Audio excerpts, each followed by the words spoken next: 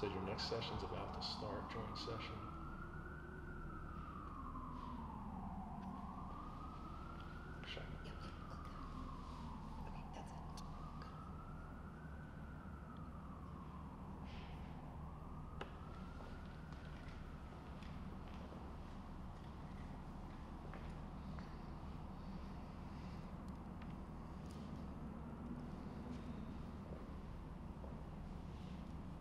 Welcome back, everybody. I hope you enjoyed the break. It would be great if we could get started with the next session. It's my pleasure to return the podium back to Dr. George Savoyko, who will announce the next presentation.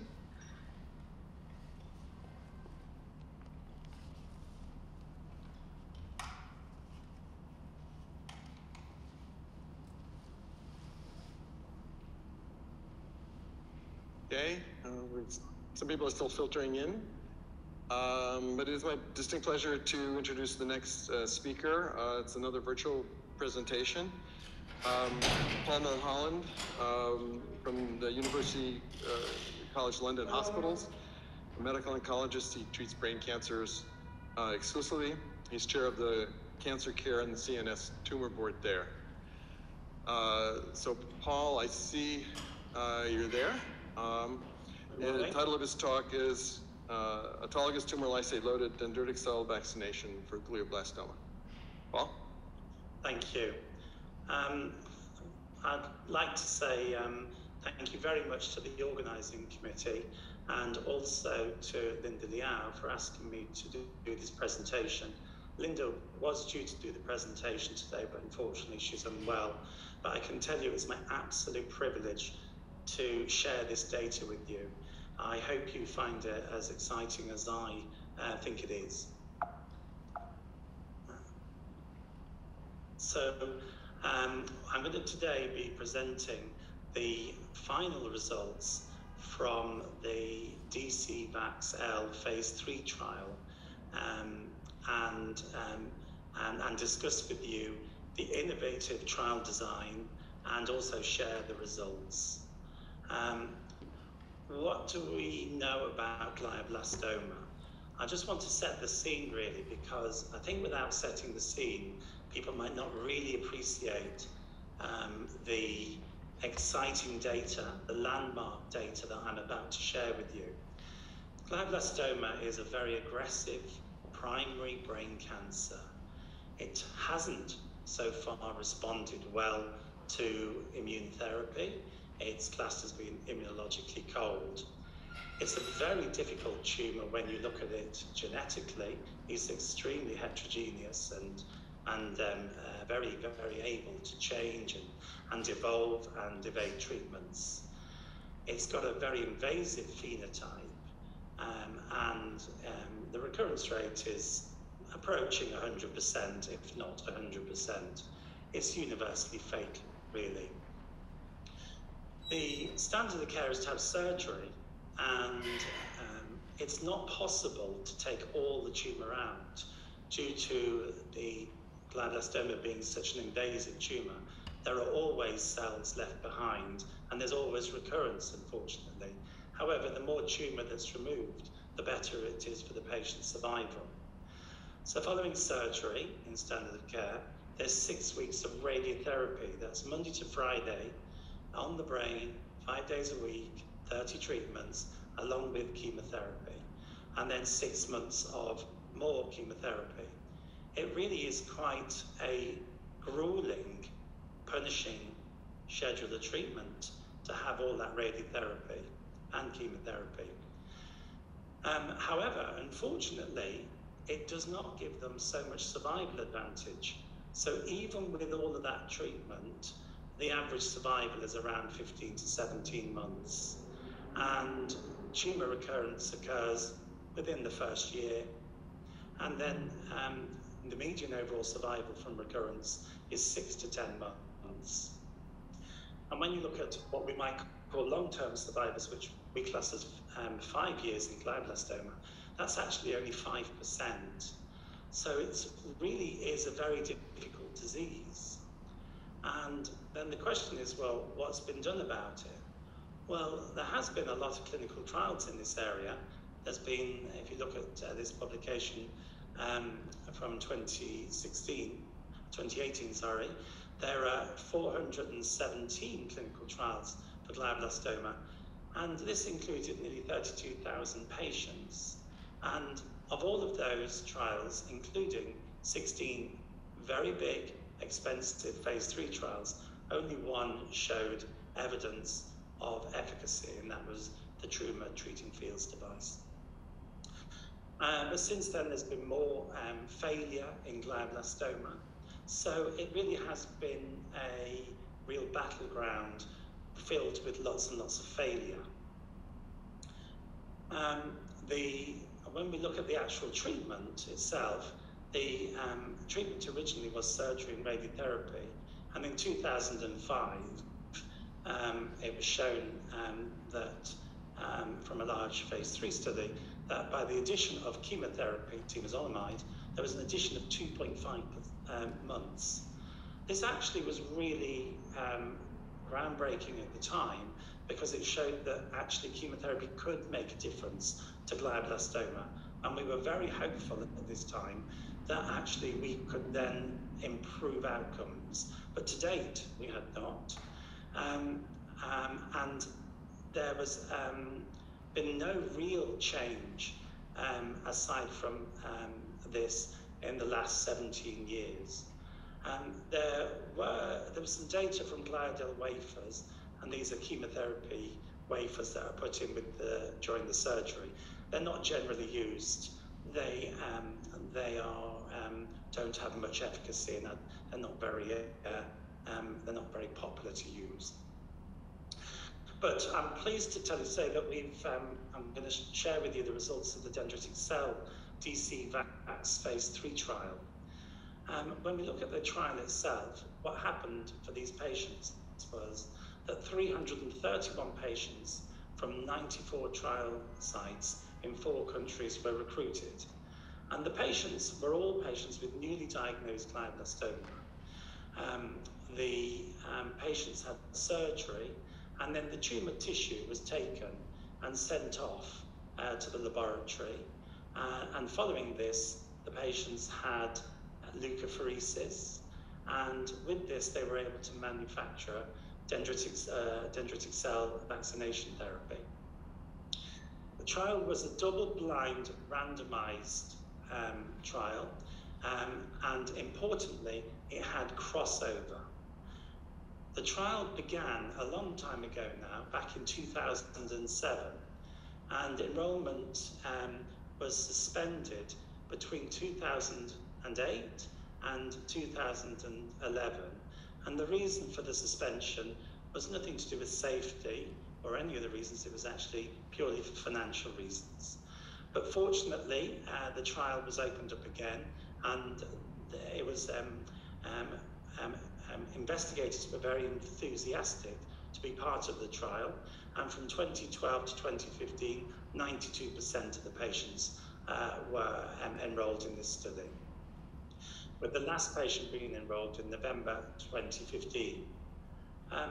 With this trial, it's been important to wait for the long-term survival data so as we can see what effect the immunotherapy has over a long period, because it's actually with immunotherapy, we're looking for what it does to that proportion of patients and their long-term survival. So this shows the screening and the enrollment, and it was actually a very straightforward study for us to treat patients. The patients were screened, they were enrolled, they had their surgery, the tumour tissue was taken, it was sent off to the laboratory, and then the leukapheresis was done 3 weeks after the surgery. Whilst the patient was undergoing chemoradiotherapy, there was manufacturing of the dendritic cell therapy. And then when this was completed, the patients then had the autologous dendritic cell vaccination just as an intradermal injection into the arm. Treatment was given alongside the standard temozolomide chemotherapy. And And depending on how much vaccination they was able to make, the patients had treatment at day 0, day 10, day 20, months 2, 4, 8, and 12, and then every 6 months thereafter. I have to say, from my experience, the treatment was extraordinarily well tolerated, and I saw no side effects in any of my patients. The trial was a crossover design, and the reason for this was because at the time it was not considered ethical for patients to undergo leukapheresis, which is invasive, and then not have the opportunity to have the vaccine at some point. So it was extremely important that this was included, but this did create difficulty later on, and also opportunity later on. Therefore, the original primary endpoint when the trial was designed was progression-free survival. And at this time, when I think back to then, we weren't really aware of this concept of pseudo-progression. Pseudo-progression is something that we see and we recognize very clearly now. And it occurs with immunotherapy, but it also occurs when patients have radiotherapy and temozolomide chemotherapy. So what happens here is that patients have the treatment, and then if you do a scan at the end of the treatment, it looks like the tumor's grown. But in fact, what you're seeing is swelling and dead tissue and tumor infiltrate with lymphocytes, and actually there's a response to treatment, and these patients generally do better when they have pseudo-progression. So therefore, at this time, we didn't have good imaging to differentiate tumor progression from pseudo-progression, which we do now. So, so that's why the progression-free survival needed to be removed as the primary outcome measure. And in fact, this is the results from the progression-free survival, which isn't very surprising. So when you look at progression-free survival, there was no significant difference between the two patient groups. However, when we look at overall survival, which is obviously what's most important, this was made the primary endpoint in the study and included in the statistical analysis plan prior to the unblinding of the data. So when we look at the SAP, we see that the primary endpoint was overall survival in the newly diagnosed glioblastoma patients. So, and what they've done is they've looked at external controls for this study, because 90% of the patients in this study ended up receiving the vaccine, which you'll see was actually very important for the patients with a recurrent disease. And I'm very pleased that they had the opportunity to have the vaccine. So 232 patients of the 331 patients had the standard treatment plus the vaccine at newly diagnosed. However, at crossover, 64 patients of recurrent disease also then had the vaccine. So we have the data for the survival for the newly diagnosed and the recurrent patients. But this then means that we need external controls for the newly diagnosed and the recurrent patients. So the external controls needed to be sourced and validated and needed to be done independently of the sponsor. So an independent expert firm was appointed to evaluate other glioblastoma patients that were treated in clinical trials. And they were given criteria to match very closely with the patients in this particular study. I'm just going to show you very briefly how the validation was done, but not discuss it in detail. And when we look at the external controls, we can see that these are very well known and very accepted publications that were used for the external controls for the newly diagnosed glioblastoma patients, and also the external controls for the recurrent patients. And you can see how well these patients are matched. This data will be available later for people to scrutinize, but I'll just show it very briefly. So now we come to the most interesting part of the talk, which is actually the study results. So I'm very, very happy to say that the primary endpoint, the median overall survival in newly diagnosed glioblastoma patients, reached statistical significance, as did the secondary endpoint. That is, that patients with recurrent disease who had dendritic cell therapy had improved survival. The safety profile was excellent. There was 2,193 doses of DCVax administered. Only 5 adverse events were reported and no significant immune reactions. So the important landmarks are that the median overall survival for patients with newly diagnosed glioblastoma was 19.3 months from randomization and 22.4 months from surgery. And this is versus 16.5 months that you would expect normally and was seen in the randomized controls. And the methylation of MGMT, which is a good prognostic marker for these patients, showed a very enhanced survival of 30.2 months from randomization versus the normally expected 21.3 months. And what was extremely impressive is that the survival at 5 years in these patients is 13% versus 5.7%. Then, when we look at the recurrent glioblastoma, the median overall survival was extremely impressive, as showing a 13.2 months median overall survival, as opposed to the 7.8 expected median overall survival. And even here we see a survival tail. At 24 months, we see 20% of patients alive, and at 30 months, 11%, which is much better than you would expect for these patients.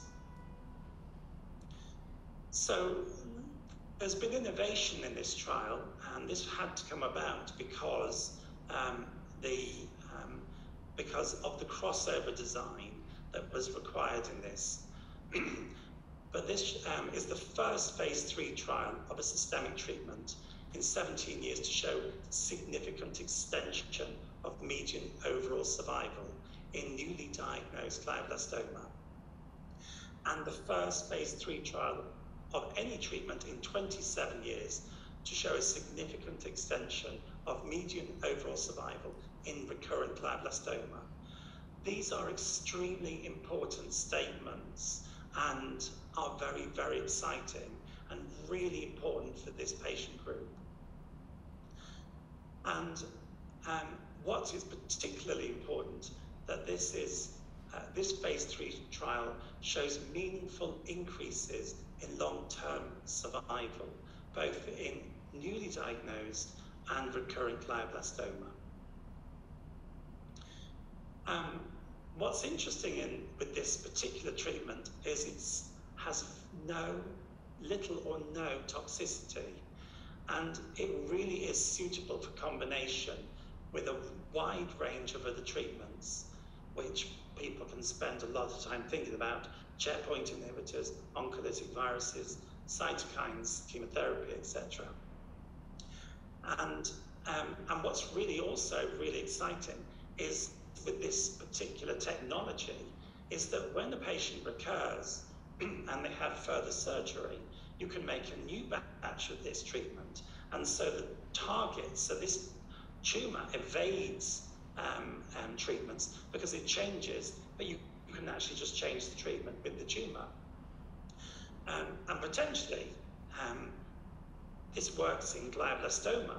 So actually, it can actually work in other tumor types. So it's really a very, very exciting technology. This slide just looks at how it can be combined and what people can do with it in the future. So this shows the overall survival Kaplan-Meier curve in the newly diagnosed patients. And you can see this is very, very favorable. And you can see very clearly that there's no crossover.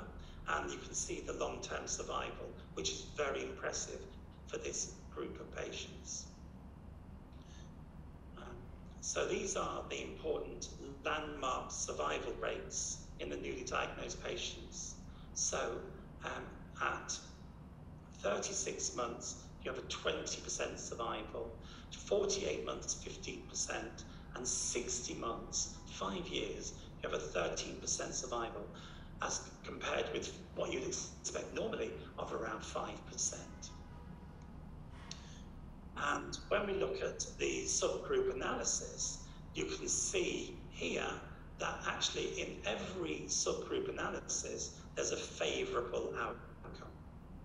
So when you look at age and residual disease, and when you look at this particular marker, which is a gene called MGMT, that when it's methylated, the patients have a favorable outcome. But you can see it's much more favorable when they have this treatment. So this is looking at newly diagnosed glioblastoma, and this morning, this is the first time that I've seen this slide, and I'm really very, very intrigued and very excited that this shows that this technology, which is extraordinarily well tolerated, is showing an increase in survival in patients over 65. And you're showing long-term survival in this patient group. And when we look at the under 65s, these people have a better prognosis generally, but actually with this technology, it's actually improved further. And then when you look at this very poor prognostic factor of significant residual disease, this is really impressive. You're seeing that this technology, this dendritic cell therapy, is impacting on this patient group in a way that I would not have predicted. So it's really very, very interesting. And when you look at the patients with minimal residual disease, there's also an advantage in survival there. And this is the methylated group. So this is people with the favorable gene configuration of methylated promoter region of MGMT. And when you look at the 5-year survival in this group, it starts to look really interesting. And really, there is nothing that could have predicted this survival in this patient group. And it's so impressive. And this is the patients who've got a very poor prognostic marker of unmethylated promoter region of MGMT, but even they have a survival advantage, even though it's smaller. Then we come to the recurrent glioblastoma, where really very little makes an impact. And I would not have anticipated that these patients would have had an impact with dendritic cell therapy. But actually, when we look at the overall survival in recurrent glioblastoma, you can see the survival. And if you treat this condition, you'll see that that is a very favorable survival curve for recurrent glioblastoma. We're seeing 13.2 months median overall survival, and we're seeing a survival tail that goes out to 5 years. And here we can see the landmark data. So in recurrent glioblastoma, 6 months is a landmark because people aren't expected to make it 6 months. But with dendritic, so with DCVax-L, their survival is 90%. And at 24 months, 20% survival, which is really very, very impressive. And at 30 months, we're seeing 11% survival. So dendritic cell therapy, how does it work? I think that this audience is probably more familiar with that than a brain tumor audience. So it uses the master cells of the immune system, the dendritic cells, to mobilize multiple elements within the immune system. The technology that's used in manufacture of DCVax-L is fully personalized. It inherently targets antigens which are actually on the patient's tumor and fits the patient's version of the cancer. So it really is a personalized vaccine. And unlike other technologies, it uses all of the tumor antigens, not just some manufactured peptides, and this makes it difficult for tumors to mutate around the antigens that have been targeted. So this just shows a slide on how the dendritic, autologous dendritic cells work and how they multiply and activate these T cells. This is just a slide, so there's actually a lot of evidence that T cells cross the blood-brain barrier, both in animal models and also now in humans. And this is some unpublished data from Linda Liao, which shows infiltration of T cells into glioblastoma tumors in patients who were treated with DCVax-L. So in conclusion, this shows the completion of a large phase 3 trial, including 331 patients.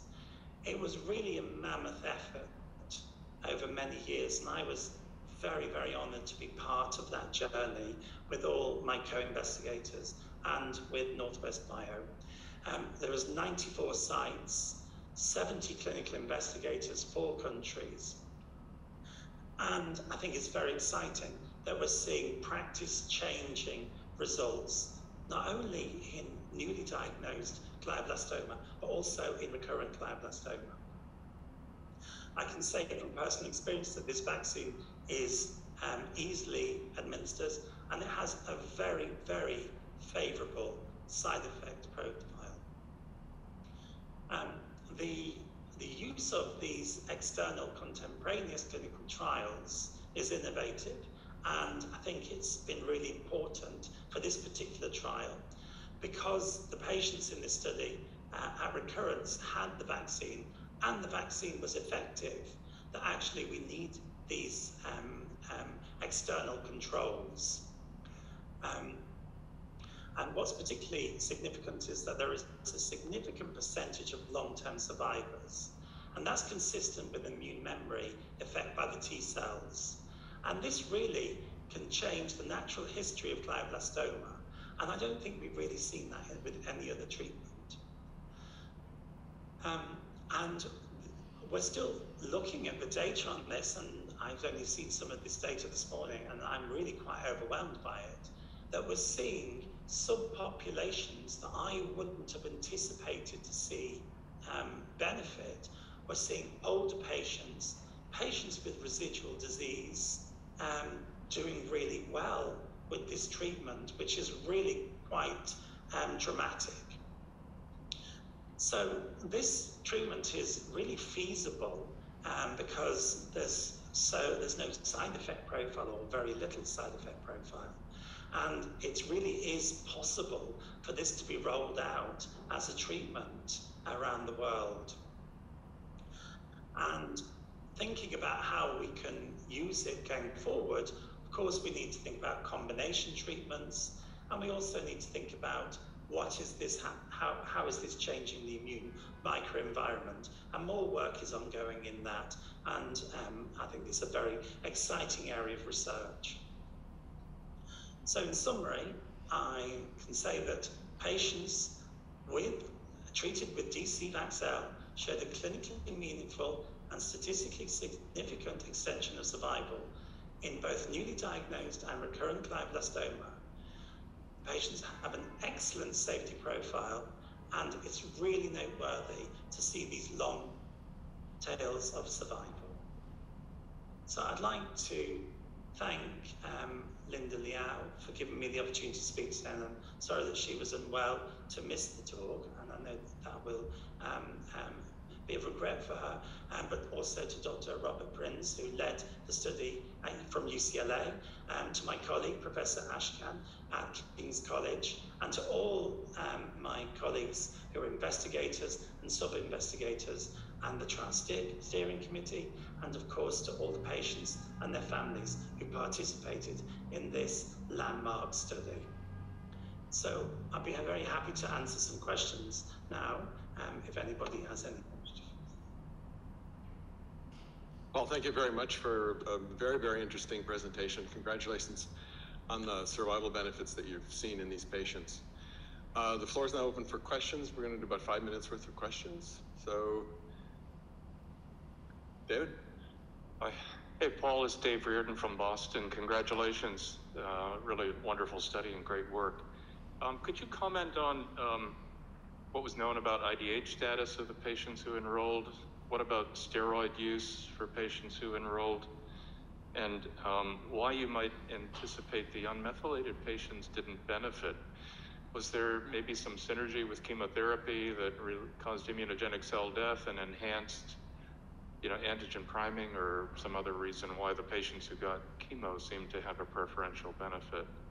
Yeah, it's really quite interesting that. So the IDH status, of course, it wasn't stratified for them because we didn't have this IDH status for the patients largely at that time. But we do have the data on the steroid use. But steroids were permitted in the study, but they were limited to less than 4 milligrams. And then the question about the unmethylated patients, it really is interesting, and I think you're quite right. That's the conclusion that we've drawn, that there must be some synergy with the temozolomide, where the temozolomide is active in these patients.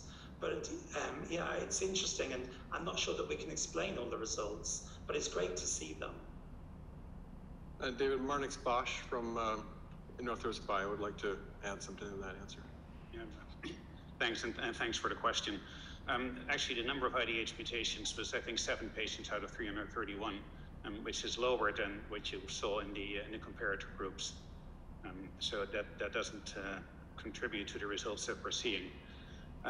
The question about methylation versus unmethylation, I think, is very interesting and sort of raises speculation as to how this treatment can best be combined with other treatments. But an answer to that would be more speculative than anything else. Right now, it's an interesting observation. I agree with you.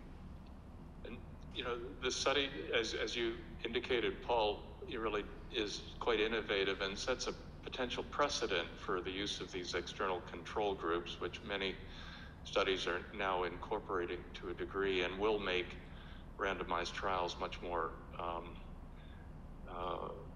easy to do, much more readily doable. But was there any kind of validation, I wonder, within the study of patients who enrolled to show a survival benefit of the outside of the external controls? Because usually when we bring external controls in, there's kind of an internal group of controls where there's a validation, and then you expand that with the externals. Here the control group is really consisting exclusively of the external controls. So for example, for patients who progressed, who got vaccine versus those who didn't, was there survival benefit for the patients before crossover, or amongst the patients who didn't cross over, maybe? Was any kind of could you tease out anything from the internal control patients to support the results for the external control validation? Am I making that clear at all? I think a bit, maybe Marnix, if you could comment on that. Marnix? I can't see who's there. I think for you to comment. Oh, sorry, yeah. Well, there was quite a bit of validation of the external controls, actually. One thing we did is we compared the treatment arm of all of the trials that were selected for comparison against the external controls, and asked the question, whether the results compared to external controls in those trials were consistent with the ones that were originally observed for those studies. As you know, almost all of those studies, except the one, the Stoop trial for the Optune device, were negative. And if you compare the treatment arms of those studies to the external controls, you get exactly the same result. So I think that's a very important comparison. Another thing, we did several sensitivity analyses. We did what's called an MAIC, which is matched adjusted independent indirect comparison, where you even more closely than, so the populations were already quite well matched in terms of prognostic factor and demographics, but they're never perfectly matched. But you can then go back and more and better match your population to the control population, which reduces statistical power. But if you do that, then you still maintain a significant positive outcome in the comparison. And then there was another series of sensitivity analyses that we did. Just to give you an example, one is called Leave One Out analysis, where subsequently you remove one study from the external control cohort, and again, the results were completely identical. Then there was one other test that we did, because two of the trials did not specify clearly, two of the comparator trials in newly diagnosed GBM, the two Gilbert trials, did not specify specifically whether they removed patients with recurrent disease from eligibility, recurrent disease, early recurrence at post-chemoradiation. So we removed those two from the comparison as another sensitivity analysis. That also did not change the result. So that just gives you a sense of the rigor that we went through to validate these comparisons. Thanks for that question. Thank you, Marnix. Hi, really interesting to see you've got data from external controls here. Question I have is, I see there was about 1,400 patients in your external control. Did you find that you had any non-missing data from all the 1,400 patients, which is what the FDA generally requires? We were, of course, dependent on what was published. So you extract individual patient, you reconstruct individual patient data from the published Kaplan-Meier plots. Now, fortunately, those trials were described in very great detail, and both including demographics, etc. So I think in terms of the quality of the comparison cohort, it really couldn't have been any better, which was really the result of the other studies that were really well executed. So this was mostly a comparison to a historical control rather than individual patient by patient matching using propensity scoring or statistical analysis? Well, there was no propensity scoring, because for that you need actual individual patient data, and those have not been made available for comparison. I think that's something that we should all stress in the future, that actually should be done, so that these trials can be even more rigorous than they already were.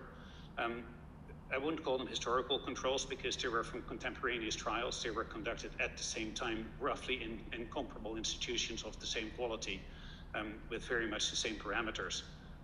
So that, I think, again, underscores the validity of this approach.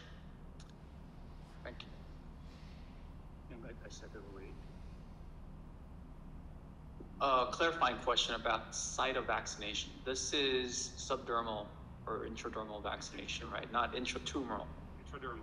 Okay. And there's potential, because the site of vaccination is very important on whether it be oncolytic viruses or dendritic cell vaccines. What's your thought on what your future would be?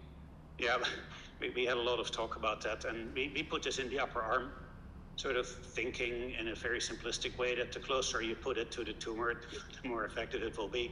But often I say you can probably put it in the big toe and it won't make any difference, as long as the dendritic cells can get to a lymphoid organ, probably a lymph node, where they can interact with T cells. Those T cells travel anywhere through the body, and they actually make it to the tumor site, no matter where they are induced. Because we had talks about intratumoral injection of the vaccines, and that looks like a palatable pathway. That would be a completely different presentation.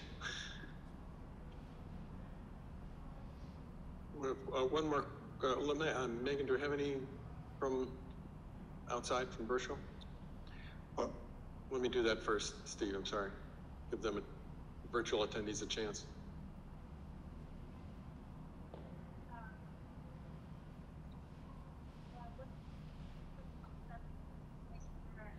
Wait, could you turn the microphone on? Yeah. Okay, the most popular question from the virtual audience is, what is the process for FDA approval now? We really can't speak to that. It will be no different than for any other treatment. One more question? Yeah, I wanted to answer David's question and congratulate Paul Holland and the Northwest Bio team. Without being self-congratulatory, my full disclosure, I'm one of the 70 authors, and we've been waiting for advance like this for a long time. David, in addition to the external controls and the numbers, we have some unpublished data from Penn. Dr. Mohan's team has been looking at radiological markers, and we'll present that in June. And that's obviously will add to the story in terms of using each patient as a control and having another dimension of efficacy. Thank you. All right, thank you very much. Sorry I went over a little bit on time, but I think this is an important presentation that generated very interesting questions. So now we move forward with another virtual presentation. Peter Sorger, Professor of Systems Biology at Harvard Medical School, Head of Harvard Program in Therapeutic Sciences. I see he's ready to go. He's going to speak on independent drug action in immunotherapy, implications for drug discovery and precision medicine. Peter?